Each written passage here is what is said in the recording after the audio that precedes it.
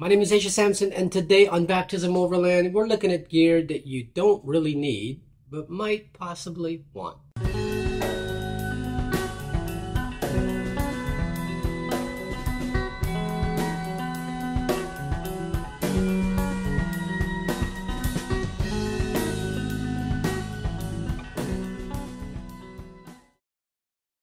It has been a pretty exciting couple of weeks here in the Baptism Overland household.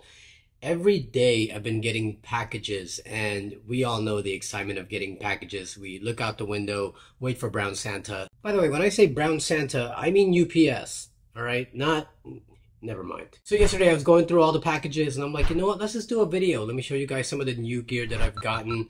Some that I bought myself, some that have been sent to me for review. Now I will say that some of this stuff is not for your beginner overlander. If you're checking out this video because you want to get into overlanding, I would suggest watching videos about getting the basic stuff first. This is more for those that have been doing it for a while and are looking to upgrade some of their gear or trying to get some ideas of what gear to buy next. And with that out of the way, let's get to it. All right, first up are things that I actually bought with my own money. These things are not sponsored. I am not being paid to review them. So basically, I can say whatever the hell I want. All right, first up in that category, the PGYTech Mantispod Pro. It's one of those things that I wish I would have bought a lot earlier than I did. This is like the king of all the selfie sticks, mini tripod gadgets that we have. In fact, this has replaced my Joby, my Gorilla Pods, my Spider Pods, all the things with the little bendy legs. I've always hated those things and don't know why a lot of people like them, but I can never bend them properly and they never stay straight. And yeah, this has basically replaced all of that. It's a little pricey. It's about $149, but personally, it's been like one of the best investments I've made. Now I know that a lot of you don't run YouTube channels. You're not creating content that you're putting online, but I'm sure you're still capturing footage one way or the other, whether that's your kids or whether you're just having fun filming the trails or whatever. This would make a great addition to your kit just because of the things that it can do. This mount is an Arca Swiss type of mount. I switched pretty much all my gear to Arca Swiss because it's the most universal. Now this whole ball head unit is removable. All you got to do is loosen this little thing right here. It still won't come out. That's great for security because you have to take this little button and kind of push it down in order for this thing to come out. Now over on the side you have this cold shoe mount, which I just think is genius. Having a cold shoe mount here allows me to put my microphone there. So then I just put the camera on here, plug the microphone up, and then when I need just the camera, I can just unplug the microphone, take the camera out and go, and then the microphone stays on here. On the other side is a button. This button allows you to unlock this thing. Once you unlock this, you can move the legs apart like that, and now you have yourself your mini tripod. Now a lot of selfie sticks do this. It opens up into a little tripod, but what sold me about this unit, which is different than anybody else, and the reason why they call it Mantis is because they have this little tail that comes out right here.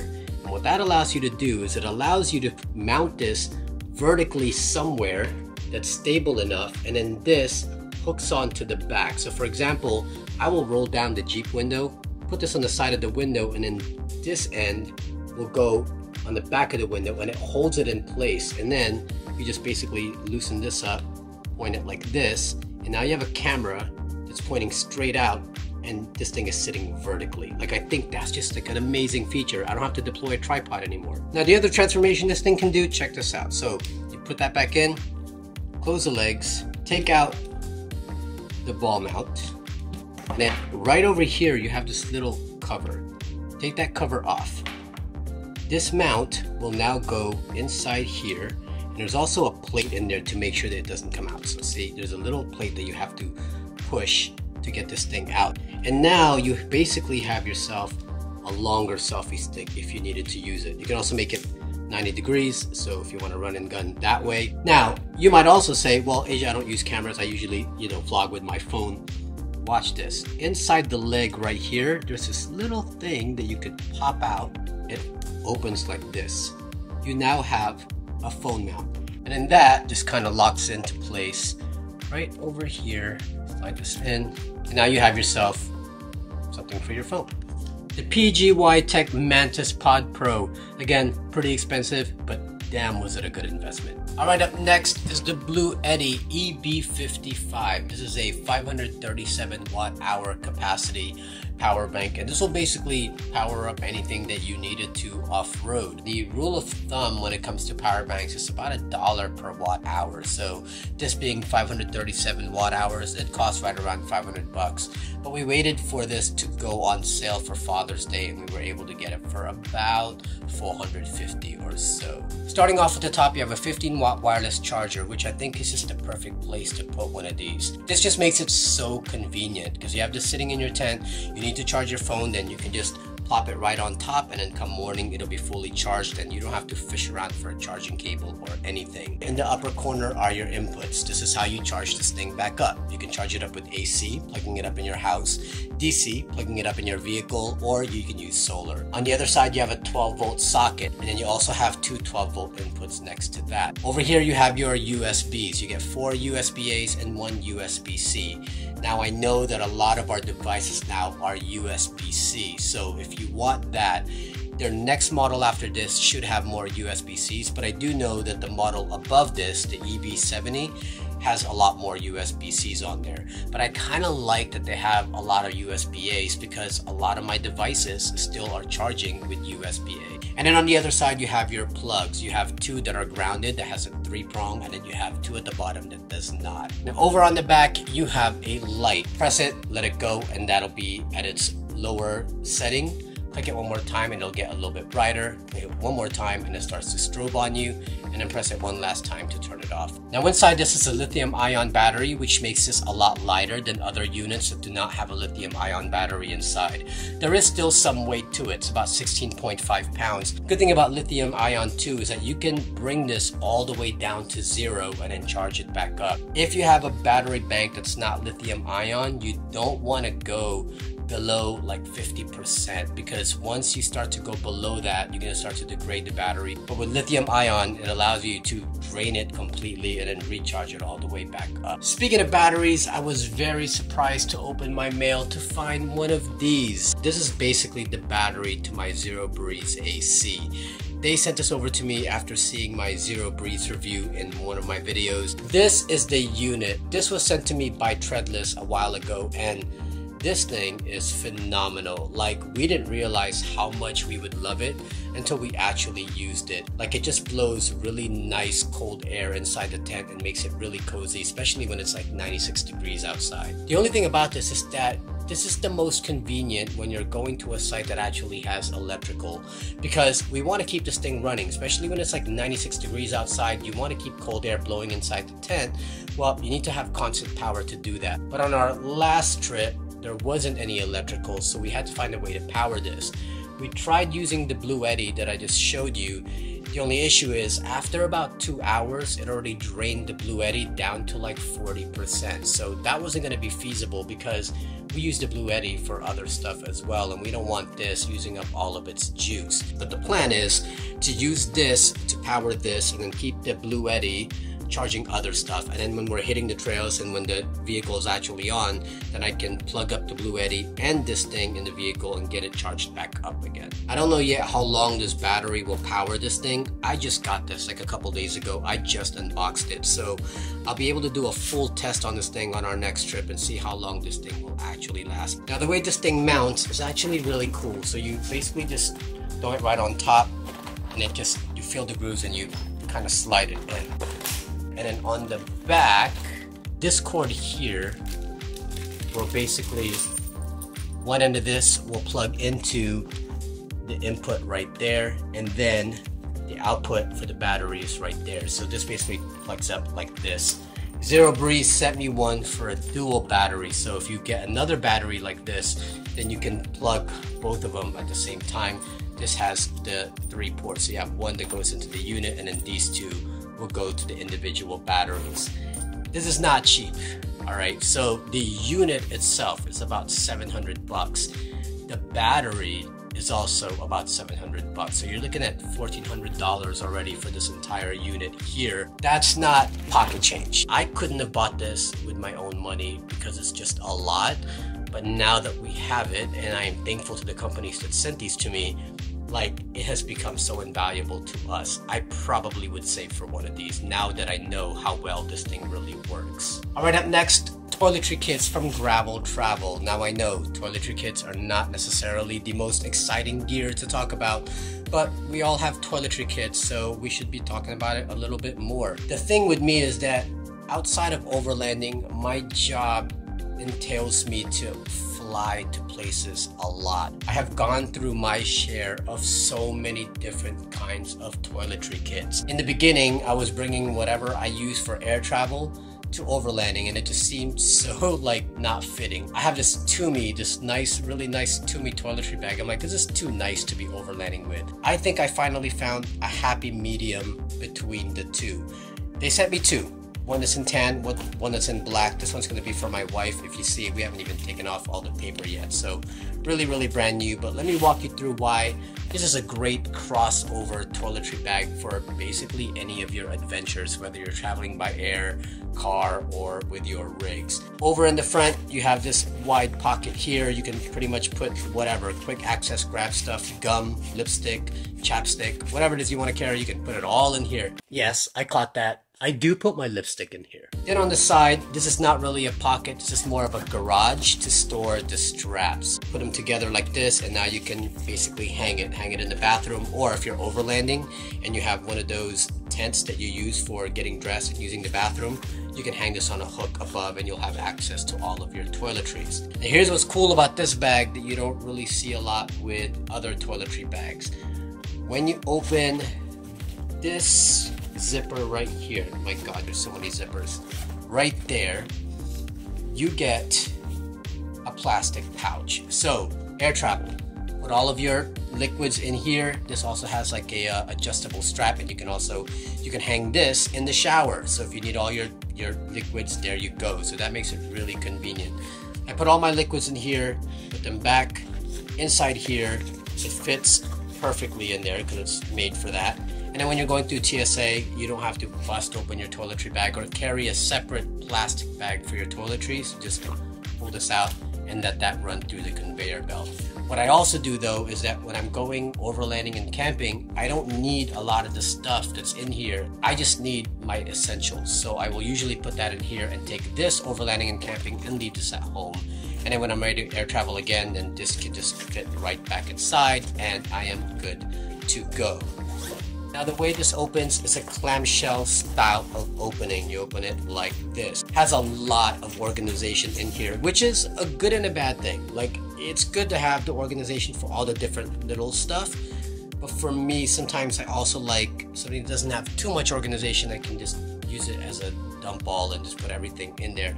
Up to you how you want to use it. But right here you have a small pocket. This is good for like tweezers and files and nail clippers and whatever little small items you want to put in there.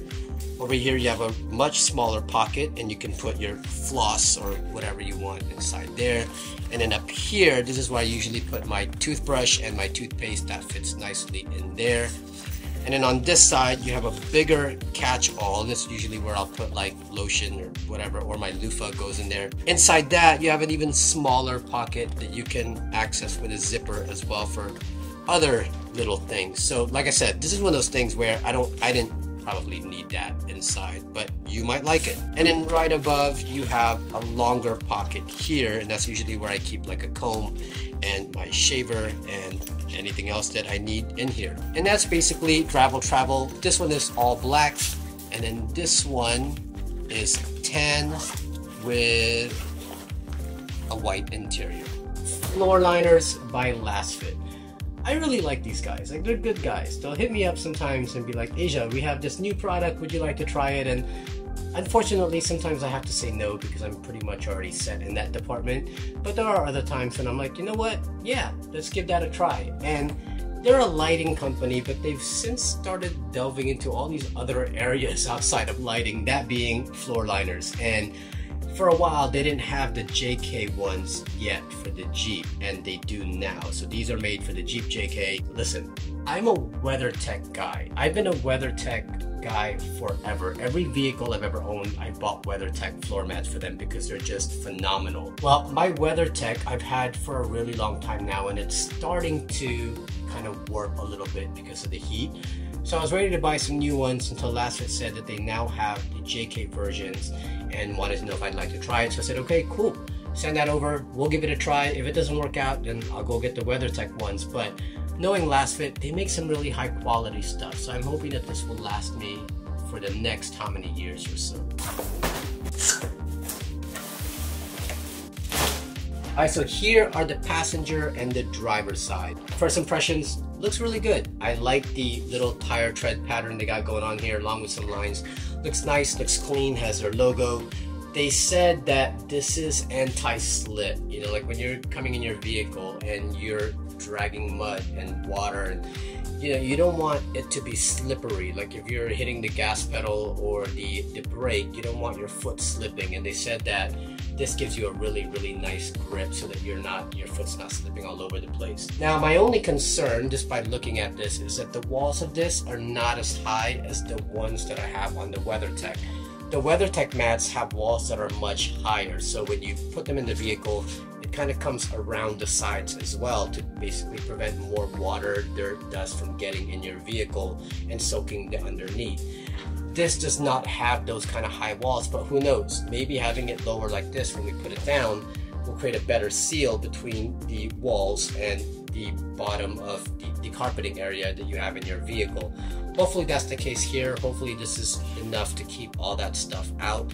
Besides, having those high walls, that's the part that's starting to warp right now too. So this not having that just might be a little bit better. Now for the rear, you have this whole thing, same kind of pattern, really nice. Here you do have the walls. Now they said that when it comes out of the packaging, it might look a bit like this. You just have to kind of fold it over the other way to get it to pop up. That's a little concerning if it's gonna start to droop on me. That's something I don't want. All right, let me interrupt real quick because I had ended this segment a little bit differently. I recorded that I don't know how they're gonna fit, we'll test them out, etc. But then right after that, I actually went and installed the floor mats, and yeah, let me just show you. Guys, they fit really well. Like, I am super surprised that these floor mats mold to the footwell of the Jeep perfectly. Over there, you'll see that it's snug up against the carpet. And then on the other side, my worry was that it didn't have as high of a wall as the WeatherTech did that came up to like right here. But if you look, there's really no gap. Like, this floor mat sticks to the sidewall of the Jeep so perfectly that you're not going to get a lot of dirt or water or mud or grime sneaking in underneath this thing. With the WeatherTech, it had the walls that were coming up, but after a while those walls started to warp like this, and water and all that stuff would sneak in between those gaps. But if you look over here, there's like no gap at all. Here's a better view on the other side. You'll see how it just really is snugged up against the carpet, and then on this side there's like no gap between the wall of the Jeep and the floor mats themselves. Then in the back, those flaps that I thought were walls, they're actually not walls. They're meant to come over, and then you can tuck them in underneath this groove and then tuck them in underneath there also, so you can protect the entrance. The WeatherTech stopped like right here, so whenever my son would get in the vehicle, he's dragging mud and dirt over that carpet area right here. Well, the LasFit ones, they cover that. So that allows you to kind of tuck it in right here. It molds perfectly to it. So now all this area is protected as well. Then in the middle console, you'll see that there's no gap there as well. Like, it fits really perfectly right there. So you don't have dirt and dust and grime getting in between there as well. I'm actually very impressed, you guys. Super impressed by these LasFit floor mats. And finally, the thing that I am the most excited about right now, solar. We'll get to that. These are BougeRV's solar charge controllers. I still can't get over that name, man. Like, BougeRV, so bougie. As you know, a while ago they had sent me the BougeRV fridge, and we have loved the fridge. We've been using it. They asked me what I wanted to do next, so I went on their website, found out that they do solar power stuff, and I've been wanting to get a solar setup for the Jeep for a while now. So they sent me the solar panel, which I'll show you in just a bit. And then they sent me this 10 amp PWM negative ground solar charge controller. After doing my research though, I realized I didn't want to go with PWM. See, with solar, you can choose between PWM and MPPTs. And MPPTs are just better, just a little bit more expensive. So I told BougeRV that I'm going to order the MPPT made by a company called Victron, because I've seen a lot of people use the Victron solar chargers. And then they said to me, well, before you do that, let me send you our solar charger, and then you can use that and test it out and do whatever you want. I will say this is much bigger than the Victron that I actually bought it and had to return it because they sent me this. This thing is pretty massive. I mean, this thing is huge. The Victron was probably like 75% this size. And it's pretty heavy, so I'm gonna have to mount this somewhere that has the room for it. I won't go into details about this yet because I'm gonna be doing a full DIY of my solar stuff. So yeah, we're gonna be installing this in a separate video along with their solar panel. This is a 100 watt solar panel. So I went with the one that's not flexible. I wanted to go with something like this because I could bolt this down, whereas the ones that are flexible, you're gonna have to somewhat tape them down, and I know that a lot of people run that, but I'm gonna try this. If I find that having something rigid like this is a little too clumsy to have on the Jeep and it's too heavy, then I'll switch to something that's flexible and we'll figure it out then. But right now, I do have crossbars on top of the rooftop tent that this can mount to. So we're gonna mount it to there and see how this thing performs along with their solar power charger. So please make sure you stick around and watch that video. But anyway, that's it. That's everything that I've gotten in the last couple of weeks, and I am super excited to start using some of this stuff. But like I said, this is not for your beginner overlander. Like if you are getting into overlanding, like a lot of this gear is not something that you're gonna need. And I will be the one guy to tell you that I love gear. I really, really love gear. But I'm also the kind of guy that will tell you that you don't need the gear to start going and go overlanding and camping. Like you can literally go to Walmart right now, get some basics and be on your way. But let's be real. I am beyond the basics already. I've been doing this for a while. That there's been gear that's been replaced, been upgraded, got rid of, got new gear to replace those. Like I'm at that stage now where I'm thinking of all these other things that I have needed. Like that's what you should do when you're overlanding if you're a beginner. Go with the basics, and then as you go more, you start to realize what it is that you are using and what you're not, and what you would like to upgrade later on or what you're going to need later on. This stuff is not necessary, but it's good to have. Like at some point, if you're at that stage, these are the type of things that you might want to look into. But please do not fall into the idea that you have to have this kind of gear in order for you to start overlanding like right now. But anyway, that's it. I hope you enjoyed the video. Hope you liked the content. I'm really amped up about a lot of the stuff that I have in front of me. If you did enjoy this video, please make sure you hit that like button, subscribe to our channel, and also consider supporting us on Patreon so we can continue to make more content like this. And as always, don't forget to follow us on Instagram at Baptism Overland. My name is Asia Sampson, and I will see you next time.